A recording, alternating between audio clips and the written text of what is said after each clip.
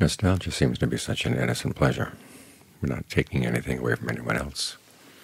We're not planning to stake claims on anything in the future. Just rifling through our own memories.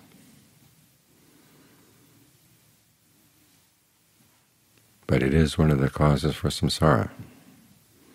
We think of places we've been. We'd like to go back. And if that desire hits you at the moment of death, it's going to have an impact on where you go.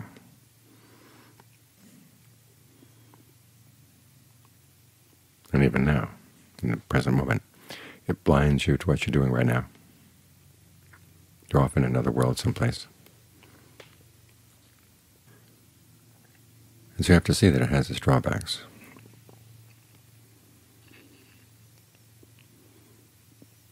Because first off, you can never go back to the way things were, even if you go back to the same place.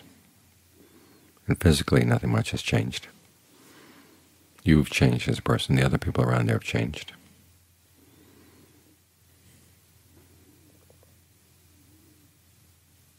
You end up going back, and you find out that it's not the place you thought it was. Part of this, of course, has to do with the fact that your nostalgic memories, like every memory of sensual pleasure, is very selective. When you're back at that spot in that time, there were uncertainties, there were fears, disappointments.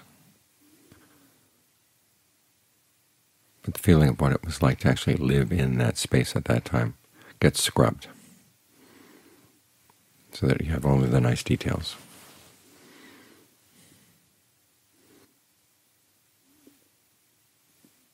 So you have to realize your mind is lying to you, and you don't want your life to be directed by lies. So as dealing with any unskillful mind state or any unskillful habit, the Buddha offers several ways of analyzing things. First off, he says you have to see it as something separate. The memory is one thing, you're something else. Don't go into it. Step out of it and see this is something the mind is creating right now. And if you've seen it as something separate, then there are two modes of analysis that the Buddha would have you pursue. One is to take it apart into its individual components. The memory is composed of a feeling, a perception, thought fabrications. Just tease them out. What are the perceptions? What are the ways you're talking to yourself about it? See those as separate components. And the more you see them as separate components, the more you realize that they're pretty ephemeral. Hints, whispers, shadows of things, nothing really substantial. And yet you want this to guide your life, guide your future. The other type of analysis is to see it as part of a causal process, what gives rise to this nostalgic memory. Sometimes, of course, it just pops up on its own, but then you go for it. This is where you have to look for the allure. Why do you go for it? What are you missing right now?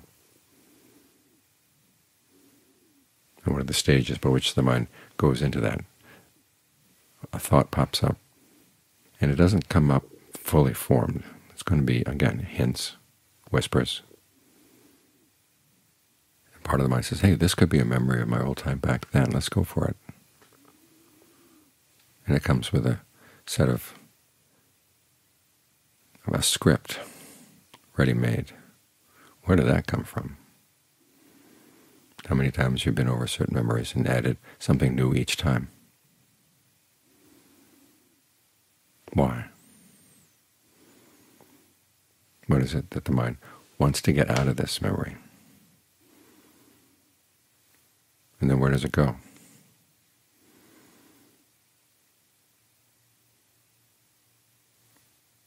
So you look at the memory as part of a causal process.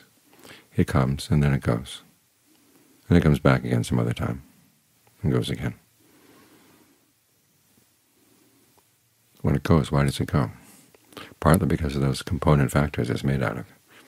These things have to be sustained. There has to be an active attention and intention to keep them going. And the intention has to be fed by the allure. But then you have to realize that this is suffering. You're clinging to these different aggregates.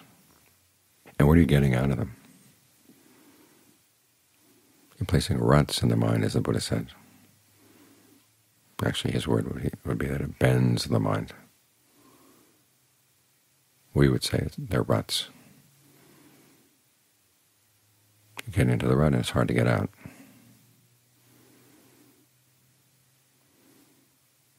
It's one of the reasons why the Buddha said that lack of nostalgia is one of the ways of putting an end to suffering. Because you see that your memories are totally unreliable. They may have a little bit of truth to them, but each time you take them out of the mind and look at them and put them back, something changes. It's like a person going through a library, picking out a book, and then doing what librarians hate, which is put the book back in a different place. Keep on doing that, and the whole library gets rearranged. Nobody can find anything.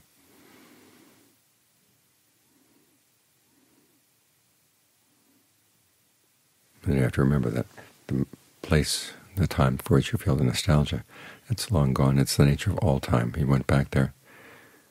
If you were to go back, you'd find it would pass, pass. Think of it, John Fuang's comment that the sensual pleasures for which we really have strong desires are the ones that we've had in the past. But we lost them. Now we want them back again. And suppose we do get them back again. We're going to lose them again.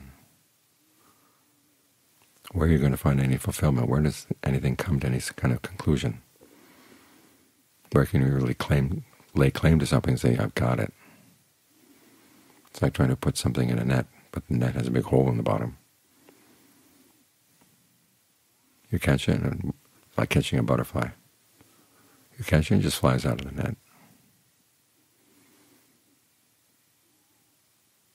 In the meantime, you've been chasing the butterfly deeper and deeper into unknown territory. And if you create this as a habit, this is where the mind is going to go as life comes to an end. Because at that point, you're not going to want to be thinking about the future very much. It doesn't present much in terms of hope. So the mind will cast back to the past. Because the mind is really good at looking for pleasures wherever it can find them.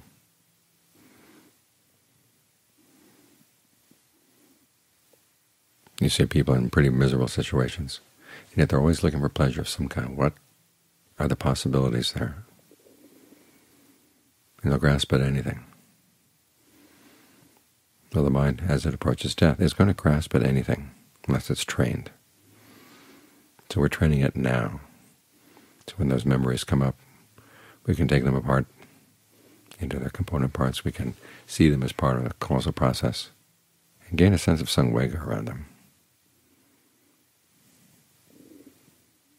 So that the next time they come, you're not quite so likely to want to go for them.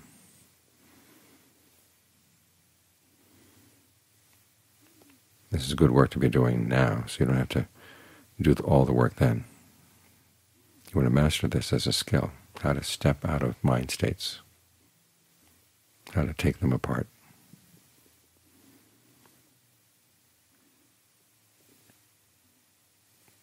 So you can end this process of wandering into these mind states, creating worlds, and then wandering into the worlds, because it goes on and on and on. As the Buddha saw on the night of his awakening, if you try to cast back in the past how long this has been going on, he says, you can't find the beginning point. More than that, he said, it's inconceivable. What would a beginning point be? As for how much longer it's going to go, that's going to depend on whether you train the mind. Think of all the lives you've been through. If you can't remember a specific lifetime, just think about it, just aeons and aeons of being different beings. And it's all gone, gone, gone. And what does the future hold if you don't get out? It's just more of the same. Things that come and then go, go, go.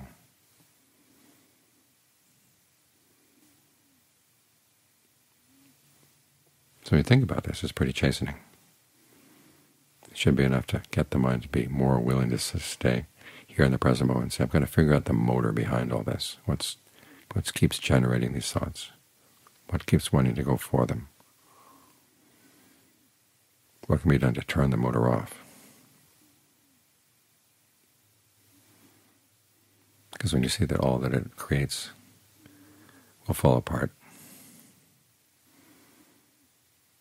you begin to wonder, why should I just keep on creating?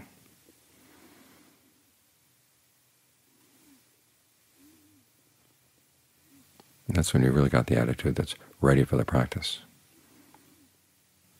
You've been chastened, have a sense of dismay. But don't get depressed. You realize, okay, there is a way out. This is why the Buddha has you delight in the Dhamma, delight in developing skillful qualities and taking unskillful qualities apart. To find that as a fascinating project, rather than being fascinated by your nostalgic memories, be fascinated by what the mind is doing and how it deceives itself. If you can develop a passion and delight for that, that leads you in the right direction.